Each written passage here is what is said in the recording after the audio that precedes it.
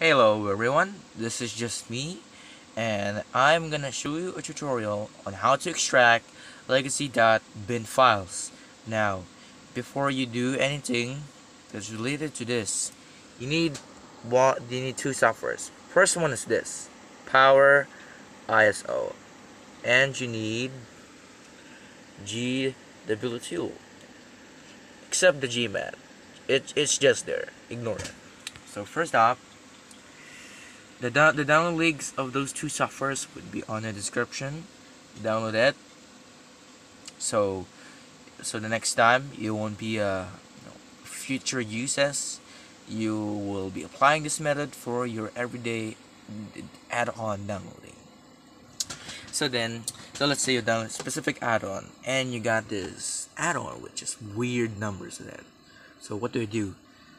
Select the ones that you want to install. I'm just selecting this, just for example. Now press right click, just extract here. Press extract here, and you will see just loading it. You'll see a legacy.bin file. Oh, sorry, wrong file. So you have the file like this, named as legacy. If you don't have a PowerISO, it would name as .bin. But since this is legacy, the thing you need to do is just right click and go find the PowerISO. If you download it, press extract here and ignore all of this. I'm just gonna wait for it to remove itself. Let's go. So just wait for this to extract. Don't do anything, just wait for it. Then you got this unknown error that says on the error file. Press ignore all, and you'll have extraction finished. And just close all the tabs and close this tab. Now you will have the file name as underline legacy. But wait, it's still legacy, but hold on, it's not named as PowerISO file. It's not recognized. It just says file. So what do I do with this? Now go on and rename this as dot .gma. Don't forget this, and press enter. Now you have this file.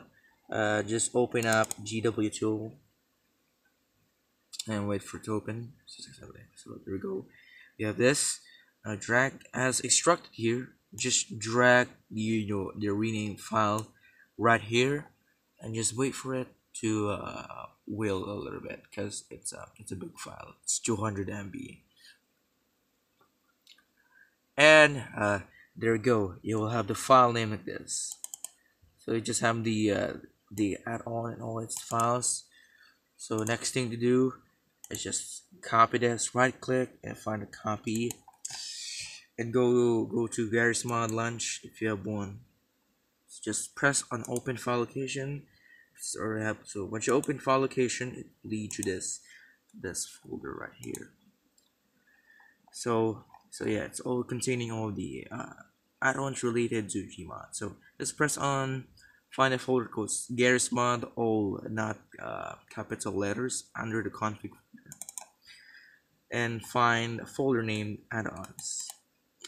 Once you have it, this one, press right click and just paste. There you go. This is now your add-on. Just wait for it to load.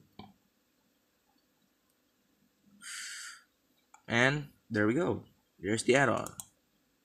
Now, if you learned something important right here, do not forget to leave a like on this video. Share this to your fellow Garry's mod crack players who don't know how to solve an issue with these kind of .legacy bin files.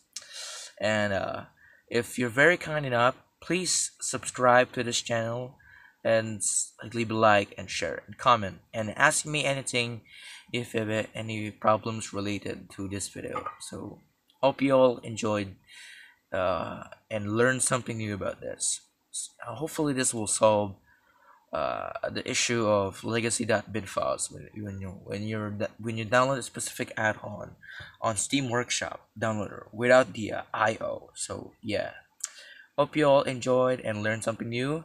And this is just me, and I'll see you in the next video. And also the add-on we demonstrated also in the next video. So see you in the next video. Bye bye.